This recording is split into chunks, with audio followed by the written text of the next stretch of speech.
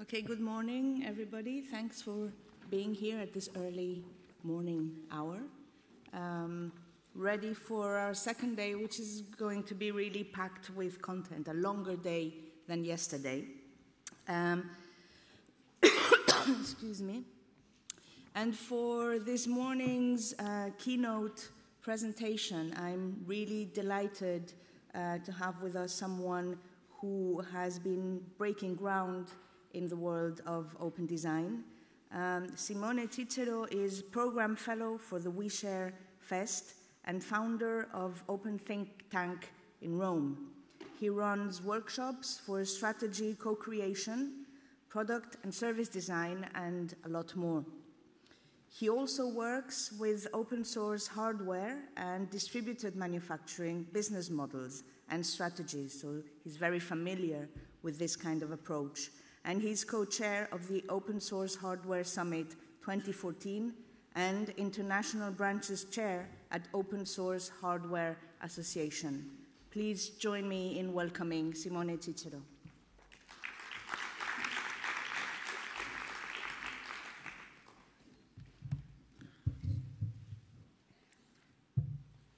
Where is my mic?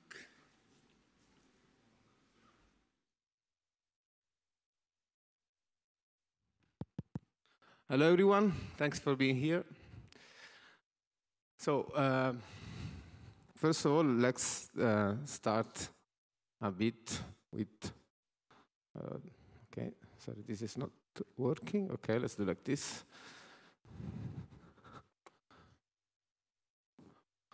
Sorry, I had some problem with the clicker, apparently. Oh, now it works. Magic. First of all, let's start just telling you a little bit more about who I am. And well, as Viviana said, I'm a connector and fellow for the FADfest, and I also work a lot with open source hardware, being also the part of the OS vehicle team that is going to build an open source, is building an open source platform for automotive.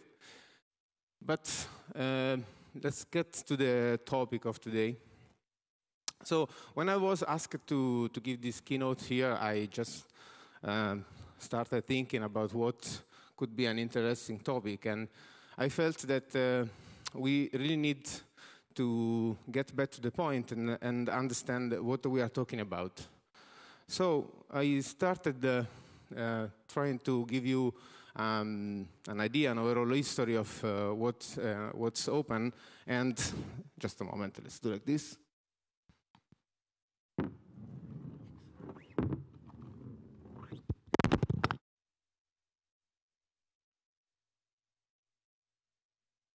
Than expected. So all the discussion about free and open started at the end of the 70s, basically, with Richard Stallman introducing first the topic of free software. And we got used to the open source paradigm within time. And actually, most of the work done in publishing and moving forward and pushing forward the idea of open source was done by Tim O'Reilly and other people from the Silicon Valley mostly that pushed forward a lot the open source model in a business realm. But the difference between the two approaches were once described very well by Richard Stallman with this sentence. So open source is considered a development methodology, while free software was considered more a social movement. So when started thinking about open source, starting from the experience we had in software, in the internet, basically, we can be a little bit biased by the fact that we are coming from the digital world. As you know, right now the open source model is moving much more broader than the actual software realm, and now we are used to open source 3D printer, open source furniture, open source vehicles, open source IT racks, like if you know the Open Compute project from Facebook. Also, I would say open source avionics and with Maker Plane project, or open source houses, as Alistair is going to tell you in a while. Open source robots as well, but I mean, the list can be infinite, basically. So what's coming up is that while open source models are going into hardware, and in general, some paradigm are coming up, and for sure one is parametricity, and the other one is modularity. So as you will see also today, later on today, while this happens, we are also starting to think in a modular and we are starting to define interfaces. This is from open source, open structure project that you will see later. And basically, what we are seeing is that design, in a way, is mimicking life. So developing common interfaces and modular approaches. But this is even a bigger trend. It's not just software and hardware. Because we are seeing open approaches unfolding also in process design, also in documentation, also in general in it's a broader approach. And there are several associations and foundations and more that are looking after trying to define what we are talking about, trying to put some definitions. One is for sure the Open Source Hardware Association, there is OS Initiative, Free Software Foundation, Open Knowledge Foundation, a lot of players. What is the bigger difference? What are the bigger differences that we still have when we talk about design and hardware per respect to the software history? First of all, we don't have common languages and frameworks. Like if you write code, you can use a language, and this basically defines the interface, with the others. You use a common language, you can interface your programs, you can interface your artifacts. But if you do an hardware project, there's no language for that, at least until open structures get traction, so bigger traction. And so, again, another difference is that the building process is pretty different. With software, you just click a button and the program gets built. While on hardware, you need to probably have a lab or just start working with tangible artifacts. Even if the differences looks like the differences are shrinking, because just a few months ago we have seen Cornell University printing a 3D printed loudspeaker, including also the electronics and everything, So it's kind of moving from a digital design to a tangible working artifact with one click. So it's getting closer. We could be tempted to think that bits are really like atoms today, but it's not yet the case. First of all, building in the tangible economy, it implies resources. So all the processes that we use to produce and manufacture products, they have materials and they have externalities to be considered into the picture. Secondly, there's some work being done today. We have also seen some presentation yesterday about materials that is interesting, trying to deal with these aspects, the aspect of involving tangible resources. And one is open materials from Caterina Mota. Another one is very interesting, is precious plastic from Dave Atkins. But there are a lot of like perpetual plastic projects, a lot of projects dealing with the topic of materials and cradle-to-cradle management of resources.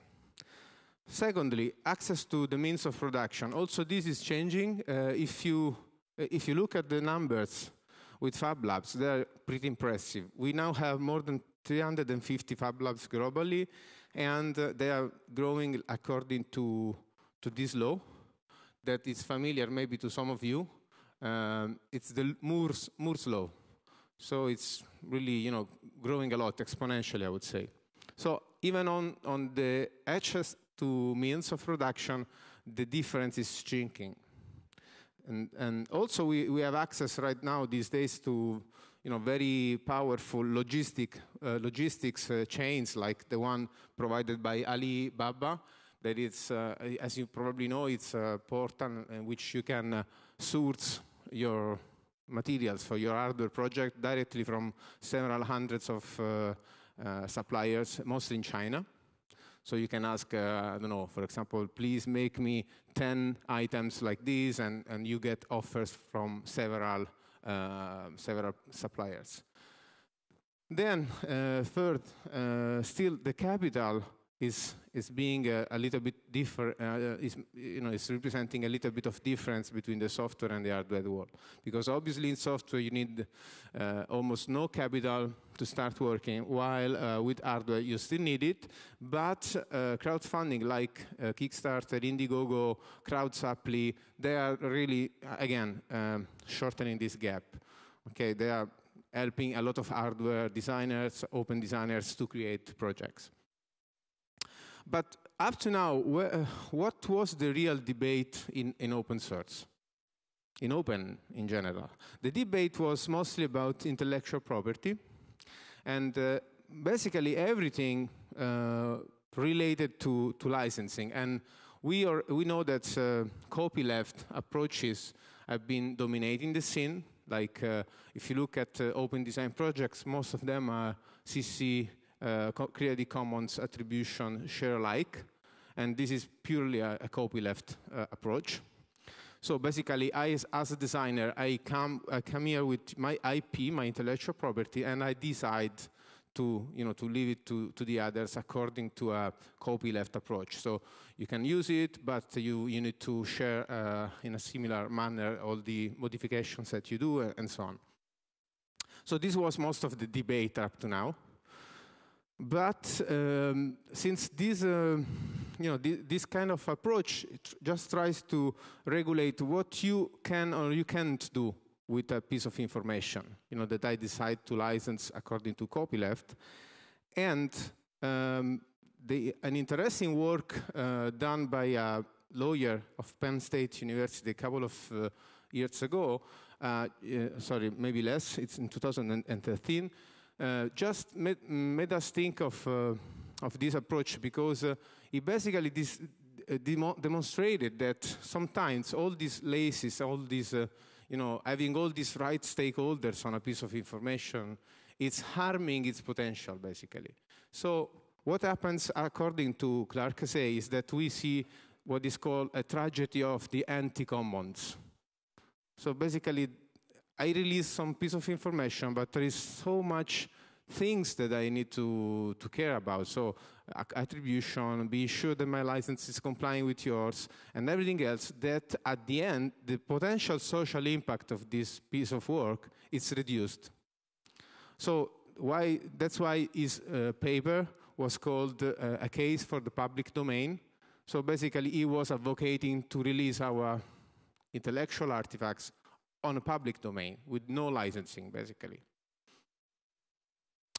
So why it doesn't work in hardware?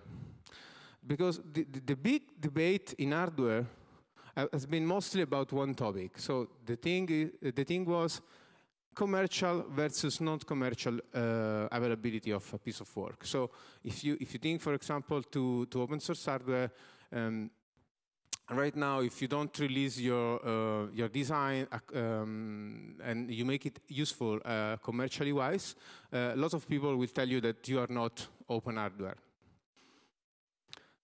So, but the problem is that licenses don't work with hardware. And that's why, because basically licensing covers the intellectual property, and intellectual property applies to information. Okay? While what you do with hardware, so building and distributing on a market a piece of product, it deals with another layer, okay? So basically all the licenses like Creative Commons, GPL, CERN license that have been used within time to release pieces of hardware design just apply to the information layer. So basically means that you can, I mean, these licenses are dealing with the designs, not with the actual product.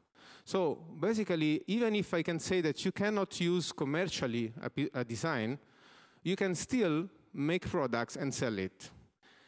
And this is because in most of the cases, when I release an open design, I'm not a patent holder, you know, for this piece of design. I didn't have any patent, okay? It's just that I want to release it, and I put a license on that. But the only solution to this in the recent history was the TAPR license. That is basically a license that you can use, but if you are the patent holder of a design. So you can also regulate the use on the market of a product, but you need to be a patent holder. Otherwise, you cannot do anything. So basically, once the design it's outside, people can use it to create products and marketize it. So, according to all these complexities, you know, dealing with designs and tangible products, what came up is that, for example, Open Source Hardware Association is not really releasing any licensing, you know, any license. It's releasing mostly a definition, so something that you can use to understand if you your project can be defined as an open hardware project.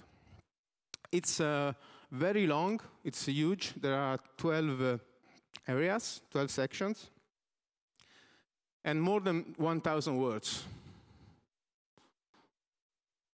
Plus, you have also another document.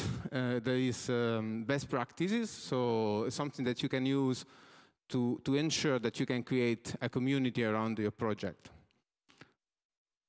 Well, in parallel to this commercial versus not commercial licensing debate, we are also seeing another debate that mostly coming from the peer-to-peer family, you know, for the peer-to-peer community. And it's a debate about exploitation versus fairness and fairness. So as you may some of you know this graphic, this was made by Michel Bowens. And basically, it's a way of describing all the economic activities that are coming up using networked models. And on the left side, you see what he calls exploitative approaches. You know, so he calls it netarchical capitalism and distributed capitalism. So basically, you have Facebook here and Bitcoin here. So say that these are exploitative approaches. The peer-to-peer family, the peer-to-peer community is looking to favor what is called mature pre-production. And for this, what we have is it's something that is called usually copy far left approach.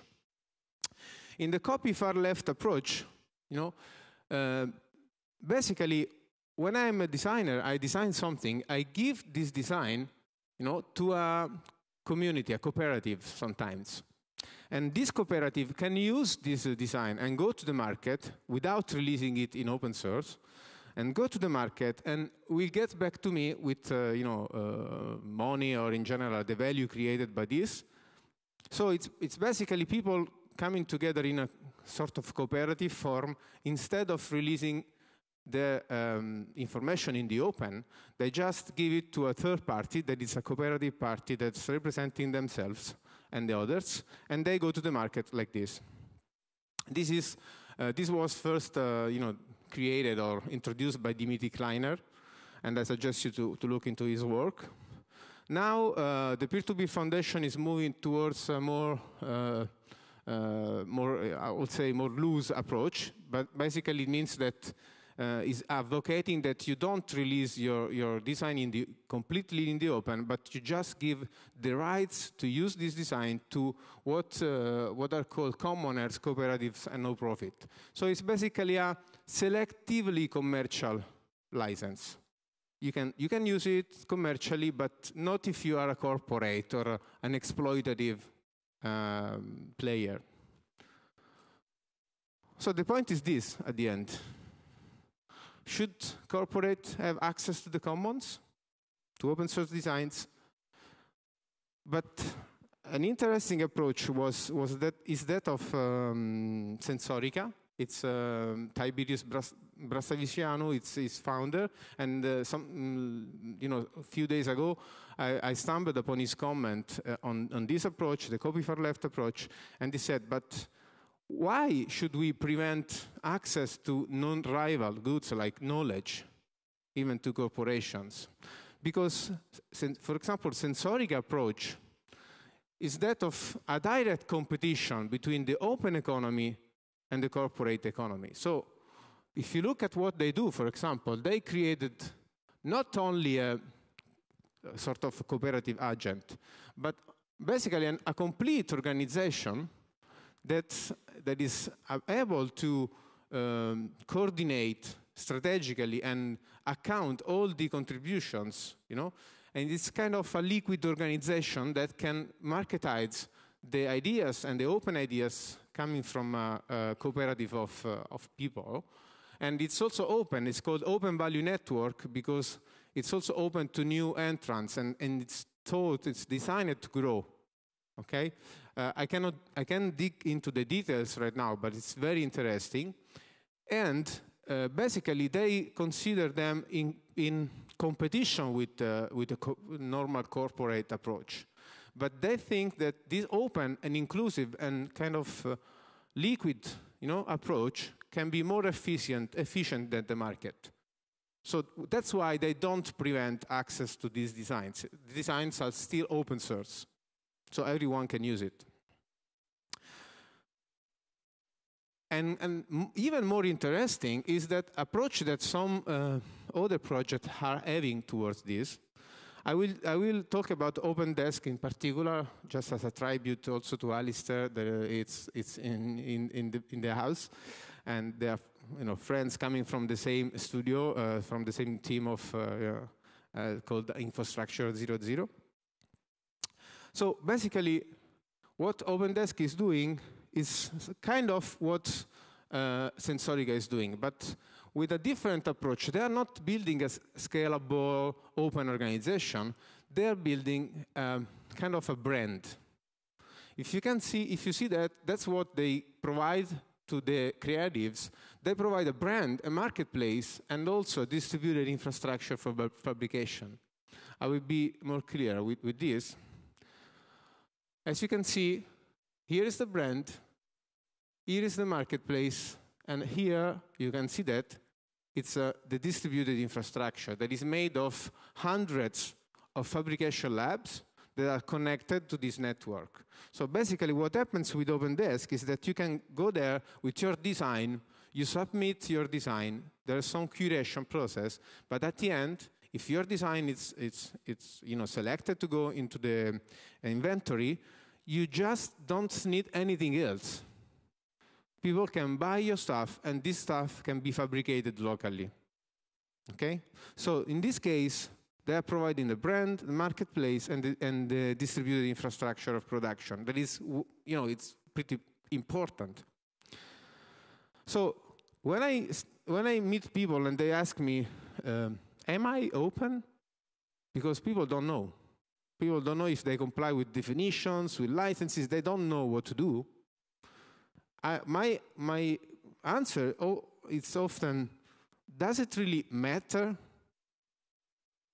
So shouldn't you look at your project with a totally different approach, looking at the impacts, the opportunities, not at the definitions of licenses?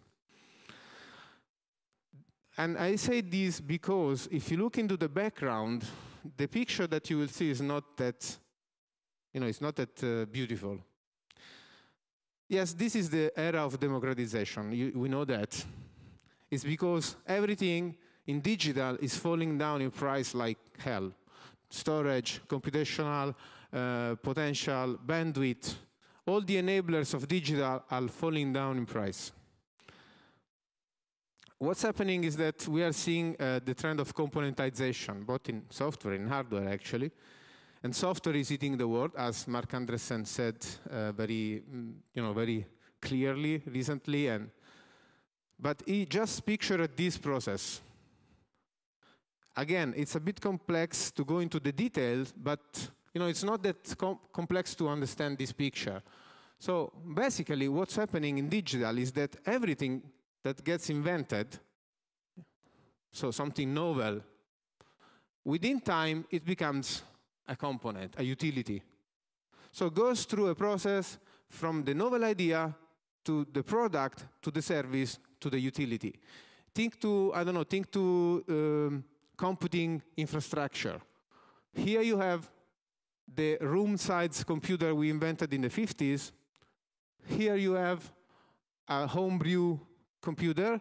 Here you have the products, so mainframes, racks, and everything. And here you have Amazon Web Services. So computer as a service, computing as a service. And this happens to everything because it's created, these dynamics are created by two common laws of markets, where entities compete for two things, user and suppliers. I will not give into the details, but keep in mind that everything is going like this. And we have three main phases in digital innovations. One is the phase of pioneers, startups. They create what doesn't exist. They explore the new. Okay, they face unexisting markets. Then you have settlers. So these are the companies, probably ex-startups, that grow and switch from simple business models. They grow and they become very often multi-sided businesses. They basically exploit a growing and mature market. At the end, you have ecosystems. You have what is called typically town planners. Amazon, Google, Facebook. So the ones that face standardized demands, they optimize for cost, and they become giants. And they basically enable new pioneers. This is the process. It's a cyclic process. It's called ILC cycle. I will show you more in detail. So as said, you go from pioneers, settlers, town planners, and you come again. Because basically these town planners, they create the components that can be used by startups to create the new. Think of, again, Amazon Web Services with its computing as a service. It created a new environment for digital startups to grow and come to the market. This is a cyclic process, okay? It's called innovation, it's called innovate, leverage, commoditize process, ILC. And if you look at the picture here, you'll see that, again, this is the genesis of a new idea. Then the idea gets used, it becomes a utility. Okay, this is the process. You have pioneers, settlers, and town planners. But what happens at some point is that if you become a town planner, you start to compete on price. The business is not, is not that interesting at that point because you have a lot of competition, a huge market, but if you're not efficient, you just go out of business. So what does an intelligent player that arrives here? Basically, it starts to create higher value services. It needs to climb the value chain because otherwise it will lose revenues. Okay? So what's happening is that this is a cyclic process, and we are going up in the value chain, creating more and more innovations, more and more higher value services. And this is exponentially happening. And what we see today is the so-called Red Queen effect, which, every player in digital needs to invent something new and run and create something new, because otherwise it gets out of the business. And this is a metaphor coming from a Lewis Carroll book. You probably remember the book where the Red Queen, in the world of the Red Queen, everything was running backwards. So to stay in the same place, you need to run. And that's what happens. And it's also a biological aspect that is also seen in ecosystems, where species that don't change, they get out of, they get extincted. So what we see, it's a world made of modules and an interconnected society, and an exponential explosion of data and information shared. And this has been recently depicted in the recent book from Jeremy Rifkin, that is starting to, to spot all these transformation made of commons, open source, IoT, and digital integrations that will enable us to have productive processes that are super light, super efficient, and basically zero marginal costs. But what's happening is that we are actually Legofying everything. And this is bringing a lot of complexity. Everybody's talking about complexities these days, you probably know. And that's because, yes, this is the singular age, the age of singularity. But even if we are going to have exponentially more answers to our questions, we are also going to have more and more and more questions that we cannot even answer. And one of these questions is, are we Legofying humans? In a great recap, John Hagel, a few months ago, depicted all these things that I've been telling you, and he also noted how this, increasing change, increasing transformation is creating a mounting performance pressure for each of us. And this is just starting, because automation, for example, is growing a lot. You see, this is Baxter. It's a very cheap automation robot that you can use in your garage. This is Amazon robot that actually automates all the all the factories, all the logistics factories from Amazon. There's no human anymore. And this is IBM Watson.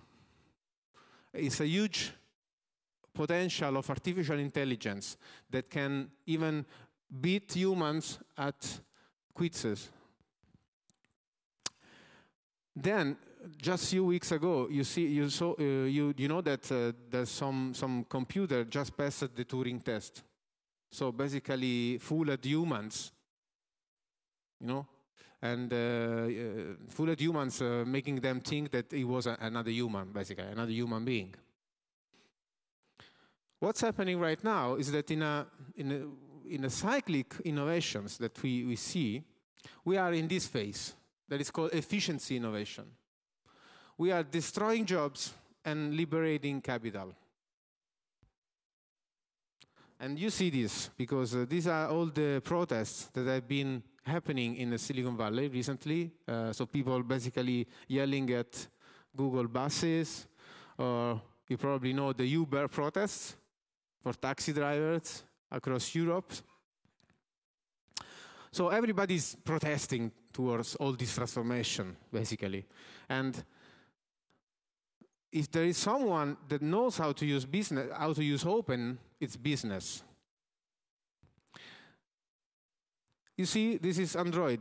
Android was created out of nothing, basically, by Google, that decided to release it with Apache software license, a very permissive license, and this allowed Android to go from 0 to almost 80% of the market in 8 years. Yeah. And Google is trying again with this project that is called Project Ara, that is trying to do the same with hardware. So create like an open ecosystem, no, to componentize hardware. But if you look at the license right now, just to confirm that when you deal with hardware, it's a bit more complex. If you look into licensing today, this is the licensing for the MDK, the Module Development Kit, so like a specification if you want to develop modules like this for, like this, for Google Project Ara. It's a bit complex. The licensing terms are a bit, not that clear. By the way, using open in business is just another strategy move. It's strategy today, it's a game of chess. You have like, a list of moves that you can take in business. And this is what Google did, for example, with Android. It's one move that is called the economy of complements. So basically means that you take the enablers of your business and you drive them down in price so your business can explode. And this has been done with smartphones, because indeed, Google core business is eyeballs, is people looking at screens. And this is happening again. Tesla, 2 weeks ago, Tesla announced that all these patents are free for all to use. But why? Because they want to bring price down for electric vehicles and enable, since they are creating enabling technologies like batteries, infrastructures, and everything. Autodesk is going to be out very soon with an open source 3D printer, professional 3D printer, and an open source platform for software, 3D software. Why? Because they want to have accurate printers to go down in price so that they can sustain their 3D design software and system for collaboration on 3D design and everything. Samsung is doing the same with an OpenAlt platform. I will go a bit faster right now because I don't want to waste too much time. So what they are trying to do right now, these corporates, they are trying to establish as interfaces. An interface is something where you can innovate only up or down. So basically it means that you can create a higher value system on top of this interface, okay? Or you just need to compete in efficiency with that interface. So think today, is it possible to create another open source software for phones? It's not really possible because Android is everywhere. Android is the interface. So what we are seeing increasingly, it's what I call open monopolies. So they are open, but indeed, they are just impossible to displace. And most of the times, they are created by corporates. So the mission we have today, I guess, and now this is the last part. The mission we have today, I think, is to look at in the face to the problems that we are living. And one of these is social inequality. This book from Thomas Piketty very clearly, shown that we are really in a moment in which inequality is getting back to the levels that we have before the First World War. It's really, impressive. And that comes from the thing that we are liberating capital, and destroying jobs. That's normal. Then the IPCC report just in March gave us less than 6,000 days to fix the environment. Because if you don't do that in these 15 years, basically, some non-linear effects could, become part of the picture and really, brought some major disruption in climate. So what we need to do right now is refuse this extinction perspective. So we need to stop exponentially running towards something that looks like collapse. And to do this, we need to create truly open post-businesses. We need to switch, the objective of what it means to create business, to create an enterprise. We need to switch from multi-sided platforms to multi-stakeholder businesses. And we can do that at several layers. It looks like corporates and enterprises understood very well the transformation from linear products to platform, but they still have a lot to do to create a truly open post business, something that can exist in 50 years from now. And the tools we have are a lot, and they start with what I call culture hacking, because sometimes, it's so hard to bring change into existing organizations. So that's what we are doing with WeShare, for example. It's creating a culture that can break barriers, can get in the minds of decision makers. Then you have design thinking. And this is your core. This is something that I created, for example. It's a tool to redesign products and start looking into value flows and design multi-sided products like platforms. But another interesting piece of work that I want to, and it's called the Platform Design Canvas.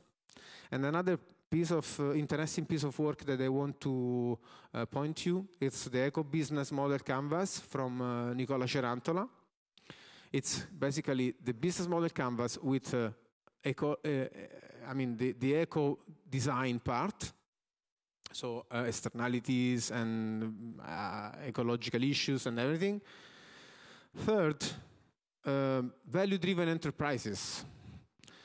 So what we are seeing right now is that a lot of companies are developing models for scalable, open, inclusive, participative, and distributed enterprises. They are sharing a lot, like Lumio that created an open source decision-making tool.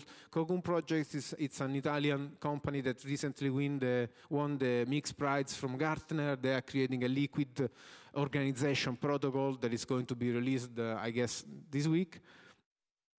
Finally, open capital, the last part. And, this is another... The disruption of capital in the open it's another really huge amount of interesting project. I want to just to point to one that has been out. It's another WeShare fellow that created this. It's called Swarm Corp.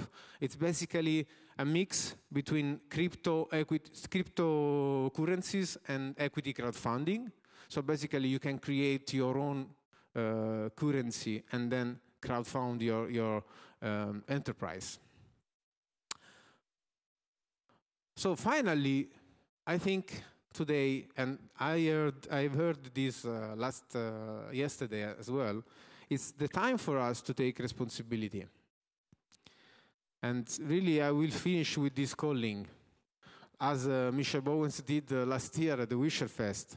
So we really need to start thinking of what we do with our minds, with our time, and we need to, look in the face of these things that I've been talking about and try to invest our, creativity and share creativity into something really important. That's it. The beginning is near. I use this slide because it's really, embodying the spirit of today. And we are really conscious that we have a lot of tools right now, and it's really time for us to use them. Thanks very much.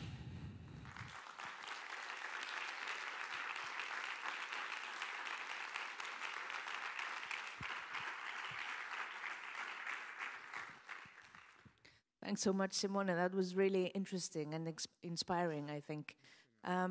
Are there any questions for him? We have a few minutes.